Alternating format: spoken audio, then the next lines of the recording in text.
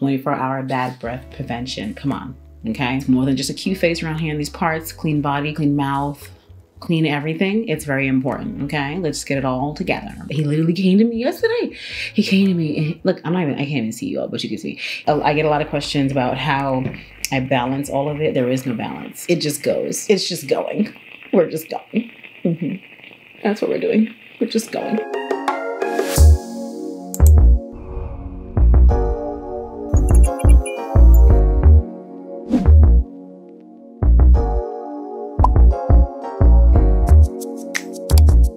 Yo, honestly, this is one of those nights that I seriously want to just use a makeup wipe, rip this wig off, and freaking go to sleep.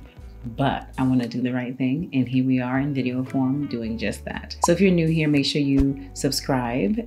I create all kinds of content, one of which is skincare content like the one you're watching tonight, or daytime, wherever you are, whenever you're watching this. I post 3 times a week. I'm on TikTok and on Instagram, so make sure you follow me in all those places. And there's no one else like me. Okay, let's just get right to that, okay? All right, so today I had a long day. I filmed 2 videos, one of which was this look. It's my soft glam look. I did this lip. That's in a different video. It's 10:30. It's late and I need to get undressed. So we're gonna do the whole process, not the undressing process. You know, the skincare part of it, obvi. All right, I already flossed my teeth. I'm going to brush my teeth right now, and then I'm gonna do the skincare. If you're not familiar with me already, I take my teeth, my dental hygiene very, very seriously. I use an electric toothbrush. You should use an electric toothbrush. If you care about your teeth, your dentist will certainly be proud of you. And of course, make sure you're flossing because that is important too. The mouthwash that I love to use is this one right here, Smart Mouth. It's got dual sides, and then when you pour it into this cap, it just works magic. I don't know how to explain it. Okay, well, it's here. Zinc activated oral rinse. 24-hour bad breath prevention. Come on, okay? It's more than just a cute face around here in these parts. Clean body, clean mouth, clean everything. It's very important, okay? Let's get it all together. We're doing a hygiene routine and the skincare routine tonight, okay? So my dentist recommended, which I really do agree with, rinsing first with mouthwash, then brushing, because like, why not? And again, we're doing that, then the face. I'm doing the skincare at my sink, then I'm gonna go shower because I'm showing what I'm doing. I normally would break down the makeup in the shower and then come out and do everything, you know, but here we are.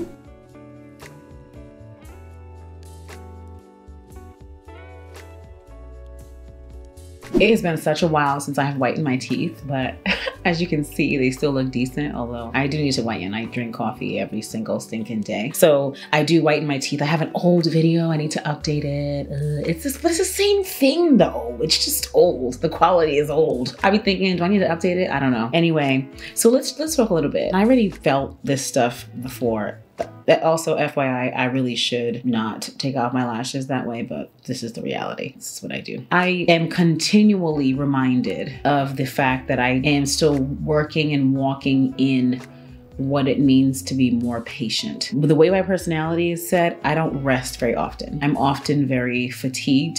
I'm often thinking of a million things at one time. You know how there's some people, and this might be you, and if it is, comment and let me know, who when they're doing something, they're thinking of the next thing, like, oh, I can't even engage in or appreciate what I'm doing right now because I'm thinking about my to-do list, my this, my that. It's not so much of that, because I can turn it off and be like, let me focus on what's happening right now because this is a great moment, whether it's in a celebration, whatever it is, right? It's not so much that, it's more so I feel like that I have so much to do all the time that I'm just always like, I gotta do this, I gotta do that, I gotta do this, I gotta do that. And it's at a heightened level because I own my own company, which I am very proud of. And what I'm getting at here is the impatience spills over to motherhood. And I'm continually reminded that I have to be patient with me.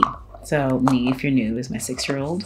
My husband and I have a 6-year-old son, and he is the sweetest thing. I know that God literally created him for me because he speaks all of my love language. It literally is his love language. I'm sure he has more than one, but his main ones are affirmation and touch. That baby likes to be next to his mama. He likes to touch and hug and all the things. This is Pharmacy Green Clean Cleansing Balm. He likes to touch and kiss and hold and all of the things, which make me so, so happy. So I know my baby. I know him, right? But when it comes to me being impatient, a lot of times, you know how kids talk, you know, you see those memes where they're talking and they're like, and then and then the mom or whoever it is in the meme with the video is kind of like, okay, like get to it, right?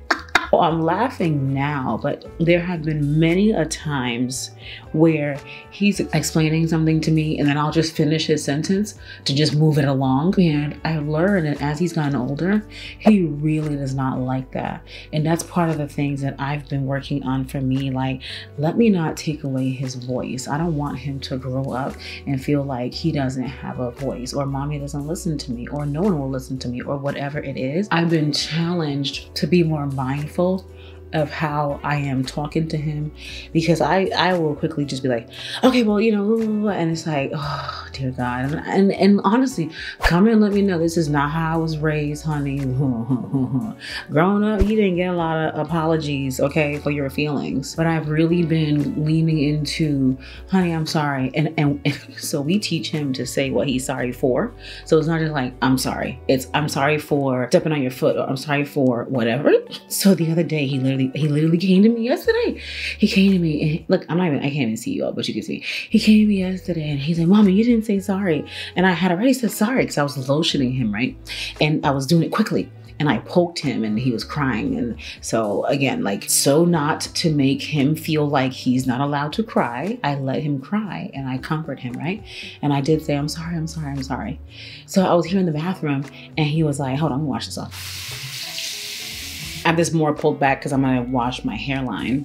And this is the Innisfree Keep It Clean Hydrating Gel Cleanser. So he literally was like, Mommy, you didn't say sorry. And I'm like, I did, baby. I told you I was sorry. And he goes, you didn't say what for? And I literally was like, oh my gosh, you're right, baby. I'm sorry that I poked you. I didn't mean to, honey. And he was like, okay. And then he walked away. And I was like, oh my God, his little feelings, you know? And this is the kind of thing where I'm sure you agree, and comment and let me know, that we have been taught either indirectly or directly as children that what we feel doesn't matter. You know what I'm saying? So I just continue to be challenged every day to recognize his feelings, because the last thing that I want to do as a mom is send him out into the world with a mother wound, you know, some sort of unhealed trauma from me. And that's why me being in therapy is so important. But I'm just reminded every single day, like, be patient with him, listen to what he has to say. If I already know what he's about to say, or if he already said it, and like I'm in a rush or whatever it is, just sit quietly. Let that man, because he's a man. I had to realize that too. He's a man. Let that man finish what he's saying and then say, okay, baby, you know. Obviously, my channel is not a parenting channel per se. It's not a family channel, but obviously I'm a mom. I have a family. So there's no way to go around that. You know what I'm saying? This is the Innisfree Pore Clearing Clay Mask 2 times with Super Volcanic Clusters. Honey, these names always get me, like, what in the whole world?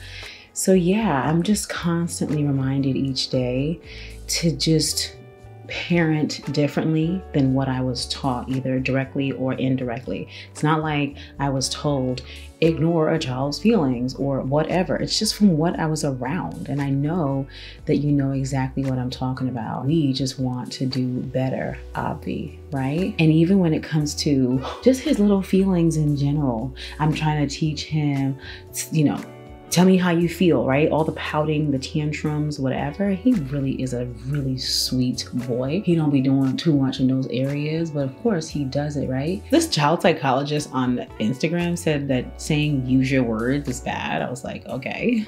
So I stopped saying that. I'll be like, tell me how you're feeling, speak, talk to me. Or I'll ask him, do you want to talk right now? And he'll be like, no. And I'll say, okay, well, let me know when you want to speak. I want to hear what you have to say. And even that, I feel like, is so powerful, because just imagine, right? If I was younger and I was throwing a tantrum and upset, I'm putting this in my T-zone because of that's where it's oily. I would have loved to be asked, what are you feeling? Tell me how you're feeling. Now, this is not gonna look cute, but it's gonna be what it's gonna be, okay? And then I'm gonna put something else in the other areas. I haven't steamed my face in so long, so we are going to steam today. It is feeling so dry, so can this thing hurry up and turn on? This thing's probably all dusted and busted. I'm gonna put the Noxzema Classic Clean Original Deep Cleansing Cream on the other parts of my face because I just feel like doing 2 different masks today. So yeah, I mean, I just think about just his feelings, you know, especially when I think about how busy I am and all the things that I get to do, right? I don't have to do these things, I get to do them. And I've talked about this with you before, he'll come and like, Mommy, you're not gonna play with me. Why don't you play with me? You know, no, because then you're gonna say that you're busy, or this is just anecdotes, right? And it's like, oh my God, it breaks my heart every single time. And praise God that school starts soon, because it's like, okay, you gotta be in school because I can't play with you all the time because Mommy is also working, you know, and that's a challenge that I face. It's not easy at all. And of course I take time to do stuff with him, and we take time to do stuff with him, but I'm just saying, like if you're a parent, you get what I'm saying, okay? And of course I do feel bad if he's watching too much television or doing this too much when I could be with him doing X, Y, Z. And of course, I pride myself on making sure that I'm supplementing his education at home because that's important to me. I come from the education field. I wasn't a teacher per se, although I did teach a seminar or two in college. That was part of my grad program. But still, as an educator, I'm just like, you know, I do my part, but there's also that guilt of if I wasn't doing this, I would be sitting with him playing Legos or going to the park or doing whatever. But Mommy has to work, not has to. Gets to work and loves to work. You feel what I'm saying? So, you know, these are things that I wrestle with all the time that I just wanted to share and just chat with those of you who are parents down below. Let me know what your thoughts are. There's nothing about it that's going to change. It's not like there aren't other solutions that I've heard of or tried. It's just, I'm not going to stop working either. So there's that. I get a lot of questions about how I balance all of it. There is no balance. It just goes. It's just going. We're just going. That's what we're doing. We're just going.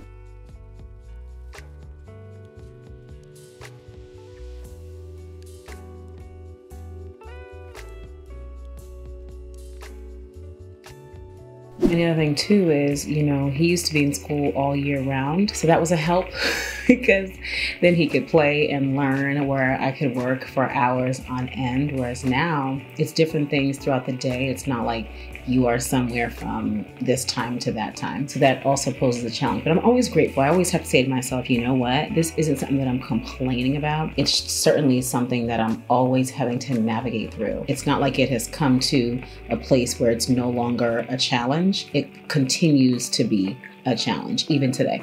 Literally, even today. All right, I'm gonna turn this off, rinse this off, and then put it back on to apply my makeup. And I'm sure we'll need more water, so we'll put some more in.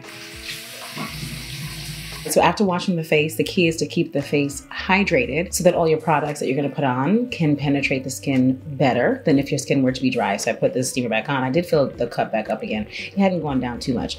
Fill it back up again. I did not pat my face except my nose. And let's see what I wanna put on tonight. I don't know. This is the Glow Recipe Retinol Eye Sleeping Mask. Obviously, retinol is not to be used on the eyes when it's formulated for the face or the body, but that product is specifically for the eyes. I have not put anything on my face quite yet, and I don't know why I'm so torn on what I want to use today. I'm going to use this Sulawesi First Care Activating Serum. This claims to be best for dry skin. Took several pumps of this. Definitely feels like water on the skin. It's not like a gel consistency. And this is my first time using it, so let's see how this feels. I'm going to steam some more and see how this ends up feeling. Oh, and I'm reading from Sephora, it is lightweight, but hence why I said it felt like a water. So yeah, it is a lightweight serum and it's supposed to be good for hydration, which I need. And I love to do a good serum sandwich, honey. So this is the Inkey List Hyaluronic Acid Serum, also fantastic for hydration. Remember the days where we used to pour this stuff onto our face? And then the applicators would touch our faces and then go back inside the tubes, and then it would be horrifying for almost everyone watching because of contamination. I haven't done that in a long time.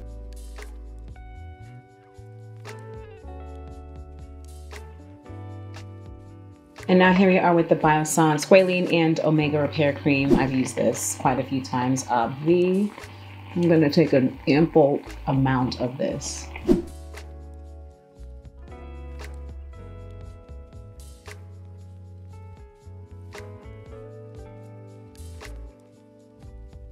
Okay, so that has absorbed pretty nicely because I don't have my glasses or my contacts on, so I can't see that well.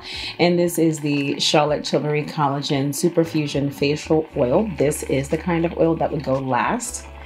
And you know what? I'm about to throw it back and drop it onto the face without touching it, of course. Lessons have been learned. Usually with the oil, I like to pat it in, but since I just did this, I do need to wipe it on because the fear is sometimes that the oil in the other products might not interact well and then might begin to crumble. But thankfully, that's not happening today. So not too much rubbing. We don't want this to rub, really. I want the oil to create essentially a sealant over all of this. It don't need to be rubbed in, honey. Just let it sit right there, okay? Just place her where she needs to go, okay? Now that is a very rich oil. I like how that felt. Now I did take a lot. I'm not gonna be skimping around here when it comes to skincare products, okay?